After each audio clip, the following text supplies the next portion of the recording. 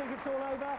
With David and Rory as a top celebrity chef and jungle survivor who once swam the channel.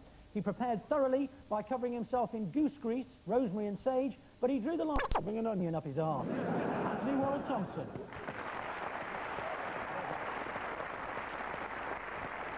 With Phil and Jonathan is the great hope of British swimming, a world champion and Olympic gold medal hopeful. Thanks to him, we've gone from Olympic no-hopers to Olympic one-hopers. James Gibson.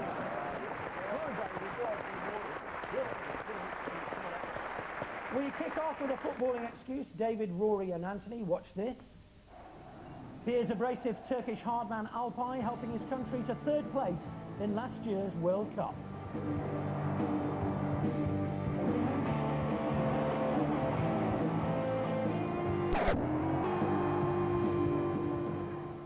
But Alpay has been mysteriously absent from his club Aston Villa since the punch-up with England, missing the weekend's derby clash with Birmingham. So what exactly was the official excuse given for his absence, David's team? Turkish hardman. What was it like? Ooh, how's that? You would have sorted him out with your pony stand. I don't want to offend our Turkish viewers, but in that part of the world, you're considered quite a catch by the young men. Love it. The hair at the back, a little bit of a tash, they love it, can't get enough. You fetch at least 3 goats. He was absent from the Villa-Birmingham match, wasn't he? Yes, he was, yeah. As was excitement, skill, pace, goal. Returning to Aston Villa, he's not that stupid, is he? I mean, Because of his antics against England, he was actually booed by his own fans, wasn't he? He was booed by his own fans even before that. It must be terribly booed by your own fans. What's it like, David? I have had that, actually. Have you? Yeah. When?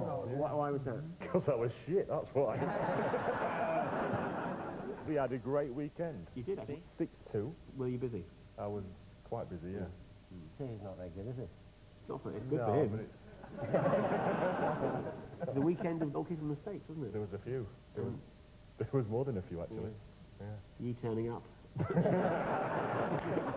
There was a story in the paper tonight. I thought it was about David Blaine. It said, David came out of his box looking tired and feeble.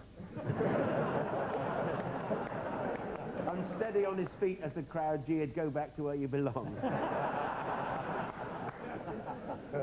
So, how about an answer? Well, compassionately. Yeah.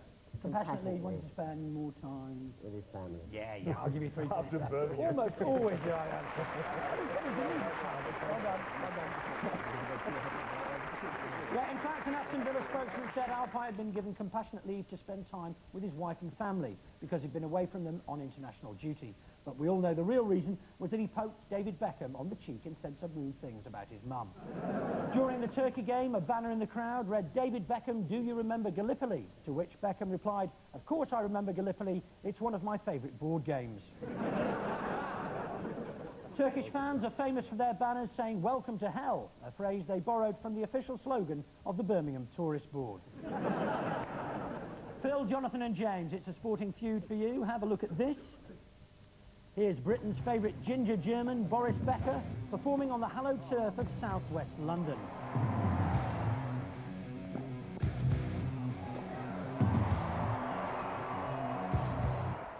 But what has the spiky-haired one done that so upset local residents, the Woodruff family, Phil's team? Boris Becker, has he knocked up one of the Wombles? Presumably, Madame Chalet. Yes. Well, I quite fancied Toby Murray myself. They're brilliant, though, if you have sex with a womble, because they clean the flat up afterwards.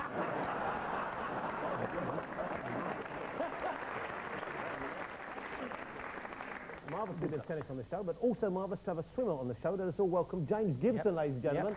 A genuine world champion. A genuine world Lovely champion. to have you here. Congratulations. Look at that. Now, you swim the, how many metres is it you do? 50 metres, you do that? 50 metres? Yeah. But that's not really a race, is it? I mean, where do you do that? In Lisa Riley's bath? I mean, it's like wonderful. Do you not do whips or anything? Can you swim, you know, when you were learning swimming? He can swim. Okay. Let's get that. Well, 50 metres, he might just push off and get the other side. Am I right in thinking, James, you're known as the boob man due to your massive pectoral muscles? That's kind of a thing I do before a race. I sort of just flex them up and down. Can we see that? Yeah, oh, come on! Come on! Some of the ladies and some of the gentlemen. I do it when I stand up, like. And then I think it's only fair if you do it, Anthony should do it as well. Fair, fair! It's not really fair because he's wearing a bra. Yeah, it's kind of a nickname I got Come on then. picked up in the Spanish You press. do it to bum, bum, bum, bum, bum, Well, if you bum. sing along, I'll do it. Underground. What the hell? What's going on in there? Hey, your bitch can do that as well. What happened? What happened there? He touched my bosom. This man's got a ferret under his shirt. So, Boris Becker, I believe the question was about, and the Woodruff family. Every year at Wimbledon, you get a big fuss made by all the people who've got houses in Wimbledon. They say the tennis players make a fuss or they make a mess. Or presumably Boris Becker. Is it 9 months afterwards there's a sudden sort of growth in the population of little gingerhead babies? That is Boris, my daddy. That is daddy. What I born is the cupboard, daddy. It was to do with people in Wimbledon. So presumably either he didn't pay his rent, or no, did he wreck the house or he wrecked the garden? I remember reading something about this. He did something, he left He it in a bad wrecked the space. garden, he's correct for 3 points. Yeah. Well done. I know, mechanic.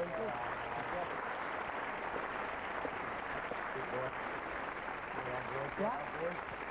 In fact, Boris Becker infuriated a local family, the Woodruffs, by ruining their lawn. Like many other leading players at Wimbledon, he hired a house from a local family for the duration of the tournament. Unfortunately, Boris couldn't resist playing football with his mates on the manicured lawn, and the garden was trashed. The Woodruffs were angry, but not as furious as the couple who rented their house to Pete Sampras. They returned to find he'd pulled the windscreen wipers from their car, used one of their tyres as a swing, and needlessly moved the piano upstairs.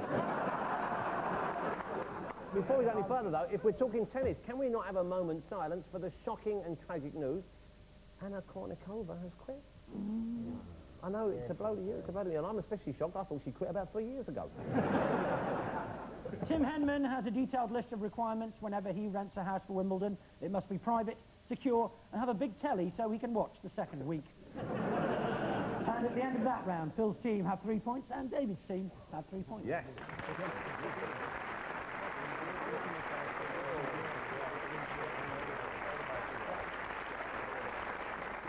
Right, round 2 is Photo Fit, where 3 sporting characters are blended into one. David's team, take a look at yours. There's 2 people I know that wear glasses like that, and that's definitely not Bono, is it? Ali G. These 3 people, sorry. No, I think that mouth is someone who's just watched his team beat Panathinaikos 5-0. What do you mean, the funny, chuckling face of Mr. Laughter himself, Alex Ferguson? Alex Ferguson. Arsene Wenger's rose-tinted spectacles, isn't it? Be careful, you Spurs before long. The glasses, the only one I know is Edgar Davids. I know that top is. That's out of Linda Barker's new show. And she modelled it on Phil Tufnell in the jungle. Are you kidding? I do. That head's Phil Tufnell. I smoked that when I got back. My favourite bit in that was when Fashion came back after having shown off, and Wayne said, 1,000 sit-ups, my arse. And I thought, well, given the choice, I'd probably go with it. Okay, let's see if you're right. Let's split it up. So that was the Linda Barker designed headgear of Phil Tufnell, the swimming goggle eyes of Dutch footballer Edgar Davids, and the ever cheerful mouth of footballer's pot-stirring knight of the realm, Sir Alex Ferguson. We may mock him on this show, but let's not forget that Phil was actually a brilliant cricketer who played twice for England in his 42 test match career.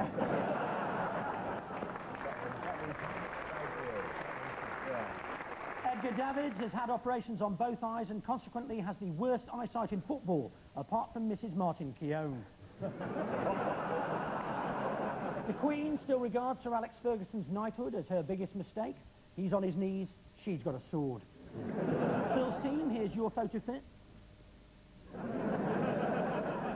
I think whoever it is, the bottom face, he looks like he's holding his breath. Now, could he be the bloke whose job it is to muck out David Blaine's box?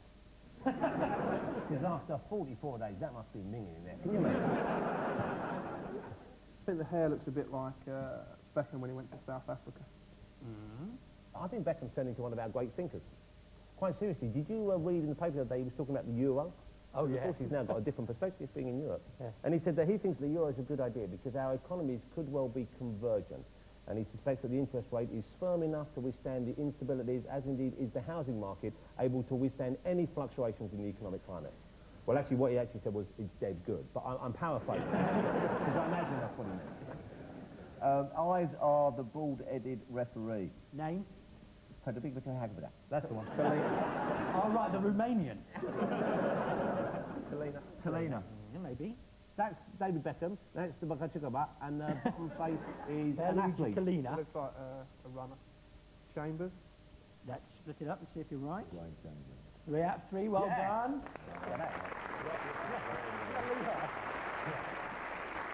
Yes, what we saw was the ill-advised cornrow plaits of David Beckham, the bulgy eyes of slaphead card waver Pierluigi Collina, and the jaw of the world's 4th fastest man, Britain's Dwayne Chambers. When David Beckham joined Real Madrid, he was offered 1 million pesetas a game. He turned them down, saying, "Don't get me wrong, I love pesetas, but there's only so many chips a man can eat." Mr. Collina is universally admired as the world's best referee. Even Alex Ferguson has given him his highest possible accolade, cheating Italian bastard. After a string of disappointing 4th places, Dwayne Chambers has earned a reputation for losing his bottle when he's asked to perform, a bit like Rio Ferdinand. And at the end of that round, Phil's team have 6 points and David's team have 6 points.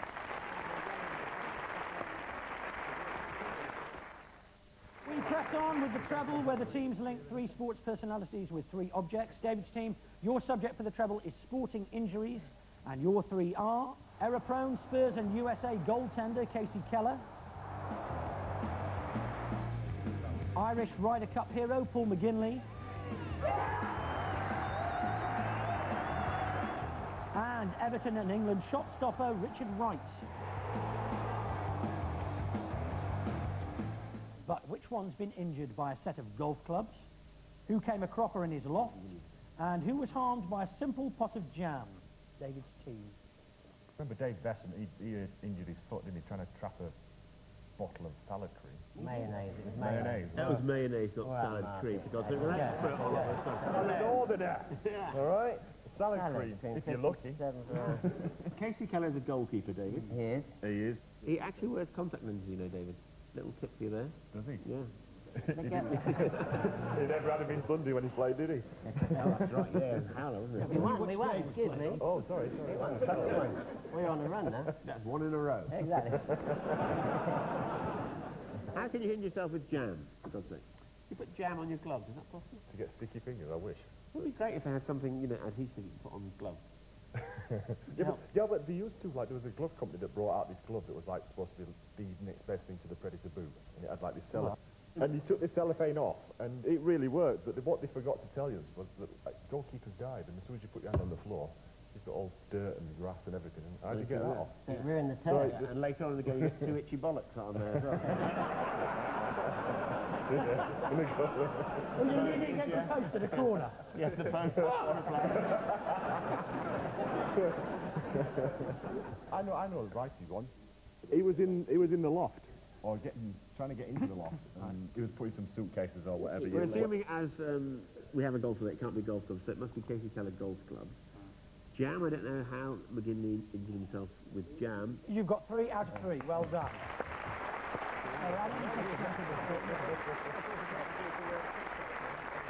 In fact, goalkeeper Casey Keller knocked out his front teeth, taking his golf clubs out of his car. Golfer Paul McGinley cut his hand trying to open a pot of jam, and keeper Richard Wright injured his shoulder when he fell off a loft ladder in his garage. He was up there practicing saving a David Beckham penalty. After Casey Keller let in 10 goals in 3 games, Glenn Hoddle was given the sack, a performance that's already ensured that Keller will win Spurs Player of the Season.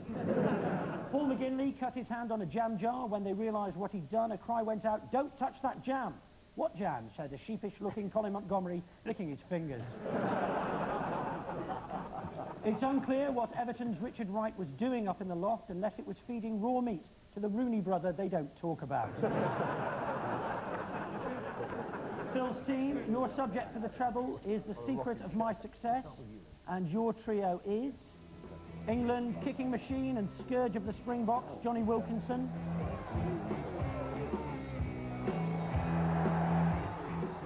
former swimming champion and gladiator Sharon Amazon Davis, two times Wimbledon champion Serena Williams. But Phil's team, which one attributes their success to not drinking lemonade, who puts it down to urine, and who reckons their success is due to a Doris? Urine, you know, there's the old rumour about weeing in swimming pools. And they used to say, when I was growing up, that if you weed in it, there was something they put in that would turn the pool red. Or blue, I was it. Blue, well, that's rubbish. And we all know that, because I know, because all that happens is the pool gets a little bit warmer, and all the girls in the class call you Stinky Ross. If you ever see anybody leaning on the side of the pool, smiling, you know what's happening. You know what's happening there. Especially if you see a lady near the bit where the old jet comes out, and they go... I ask you, sir, do you urinate freely in the pool when swimming? Freely, yeah. All the time? I think I've urinated in pretty much every swimming pool in the world.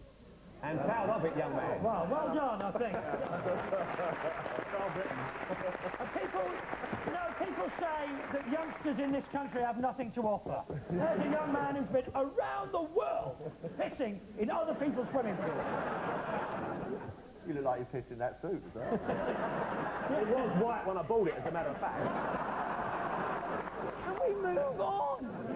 Okay, so you think Ms Davis possibly does wee in the pool? Didn't she say that when she was on the show? She did say that, I think. She said she may wees have in the done. pool. So it's probably her weeing in the pool. He's a rugby player. Johnny Now, there was Williams, weekend, apparently. and we did well, apparently. We did. I watched some of it. It's the most boring game in the world. It's boring. I didn't even understand it. The referee kept awarding penalties for no logical reason that I could understand. He gave a penalty for being offside. Okay, I understand that. Then he gave a penalty for touching the ball on the ground. Surely that's the purpose of the game. Then he gave a penalty to one of them for not taking their library books back on time. There was a general knowledge round. What's the atomic number of strontium? Don't know it. Penalty to South Africa. It's rubbish. Johnny Wilkinson's a legend, mate. Serena is a lovely woman. I find her most attractive. I always think she should be a ballet dancer. Do you think? Yeah, you look at her bottom and I always think, nutcracker, sweet. You're a tennis player. Yes, I am. What does lemonade do to you when you play? I don't like to drink too much lemonade when I'm playing. As you know, I'm seeded third in the country at the moment. Are you in front of Hemman? I'm slightly behind Hemman. I met Hemman. Actually, we always knock Hemman on the show, and I don't think we should. He's a lovely fella. I met him last year. I played him in a charity match, and I thought he was such a nice bloke, I even let him win. So I think you're right. Serena and the lemonade, which would mean Mr. Wilkinson and Doris, for whatever reason we do not know. I'll give you 3 points for that.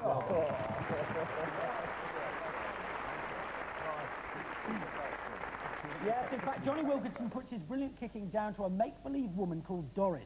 He imagines a woman sitting in the crowd behind the posts and tries to hit her. This he calls doing a Doris. Emil Heskey employs the Doris technique when he plays for England. For God's sake, Doris, start sitting behind the goal. Sharon Davis once claimed that she would urinate as she swam to put off competitors swimming behind her. And Serena Williams attributes her recent success to not drinking lemonade. Sharon Davis was once surprised by Michael Aspel at Cheltenham General Hospital when he approached her with those immortal words, "Sharon Davis, tonight I'm going to be doing your operation." And at the end of that round, Phil's team have 9 points and David's team have 9 points.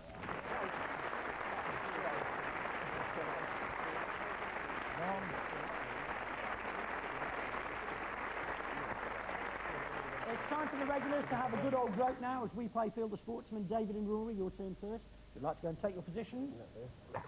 You'll have a suitable amount of time to try and work out who's between you. My folds on. And can we have our first mystery guest, please?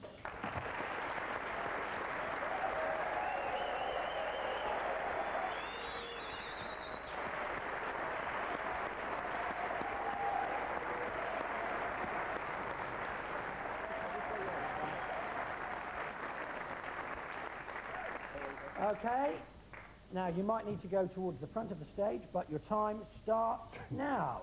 Hey. Where are we going? I don't know. Are we close? Are we getting warmer? This is terrifying. Oh, Where are you going? I've come across something clumsy and wooden, David. oh, it feels... It's a boat. Oh, what's that? Pirates have kidnapped the audience. Jesus. Oh, was that what he was pulling? Ah, is that you, Dave? Be careful. Not at all.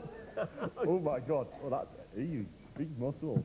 Getting worse, isn't he? He's really into it. What is that? What, up in here? It's a boat. It's a boat full of seamen.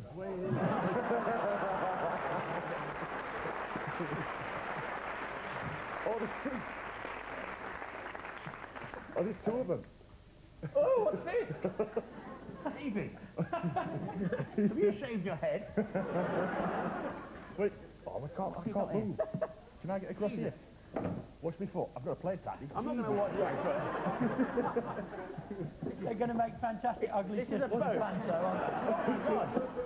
Is it Time's leaking? running out. It's leaking. It's a boat called Man City's Defence. Oh, no, rubbish. Oh, hold on. Time's running out. I'm so good. Is it, It's Mike Noelsmith and Rob Abernathy, who are the Cross Ocean Rowers.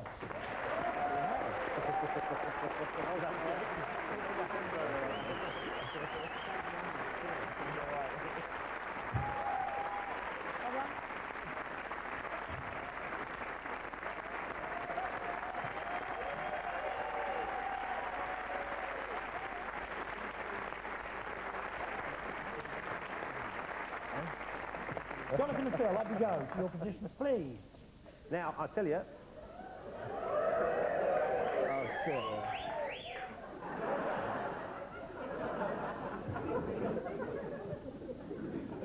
Right. He looks like Linford Christie a bit, doesn't he? Yeah. Okay. Can we have our second mystery guest, please? Jonathan, you're back in.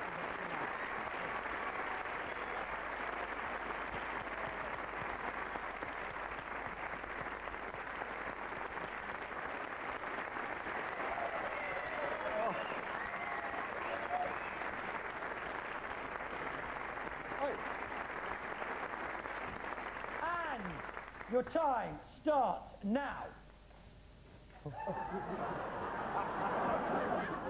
What's that? What's going on? What's that noise? Go a bit further up, Phil. Nick, I think it's a hurricane. Everyone down in the cellar. What's that on the floor there? What's Go the this? other way, Phil. Is it Ronaldinho's dentist giving him a flossing? Where am I? Hey, right.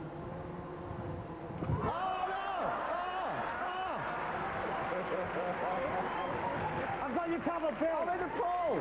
I've got you covered. I'm in the swimming pool. Are they ninjas? Oh, Jim, you ain't pissed in it, have you, mate?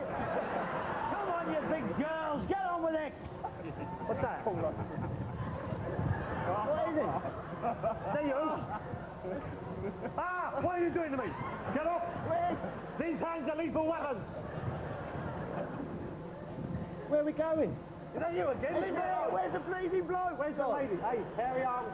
Oh, for God's sake. Where's he gone? Come back here. No! He's got a rubber pants on. It's a seal.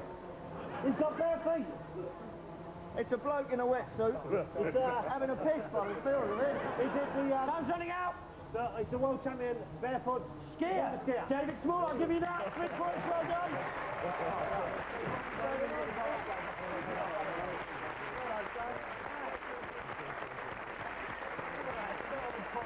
I know.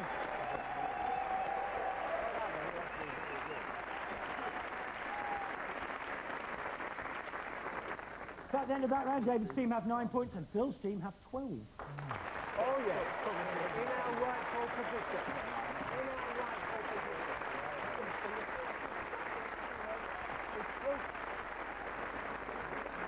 We finish as ever with the name game. The team in the lead goes first, which is indeed Phil's team. Jonathan gets to do the clues. As many names as you can. Fellas, in the time allotted. defeat is not an option. Now. Okay, he would not wee when he was asked to. He was really in the house. There you go. Okay, second name is the singer. Al Johnson. No, not Al Johnson. It's not Sammy Davis Jr. Oh, hello, darling. Whitney Houston. Not Whitney.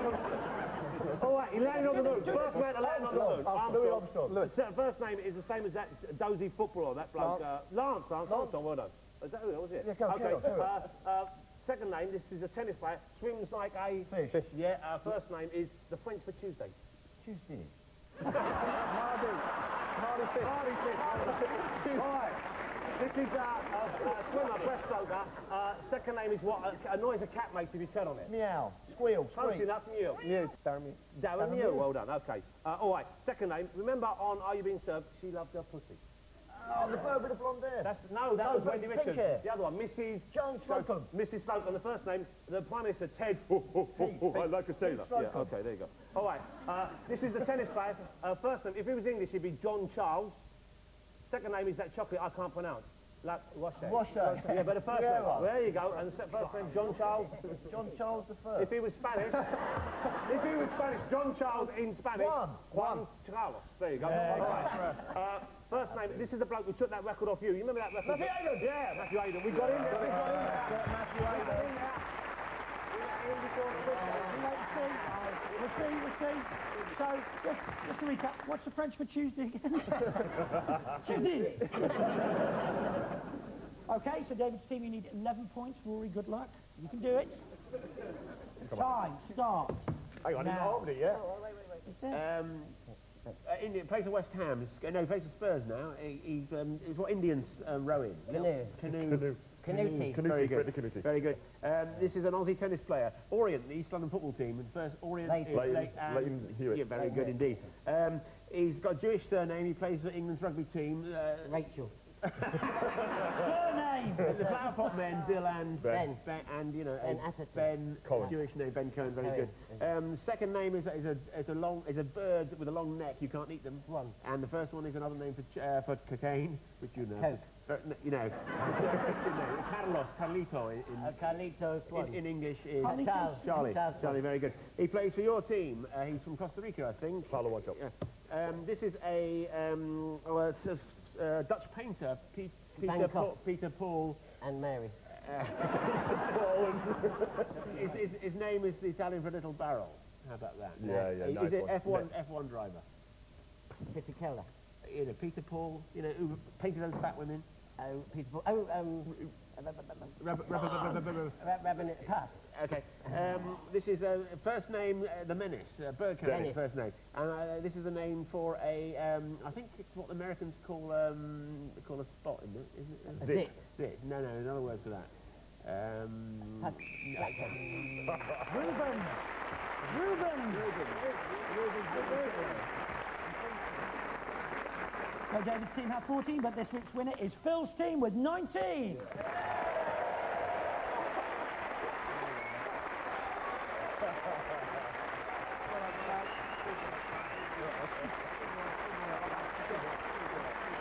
So thanks to David, Rory and Anthony, Phil, Jonathan and James. My name's Nick Hancock. They think it's all over. It is now.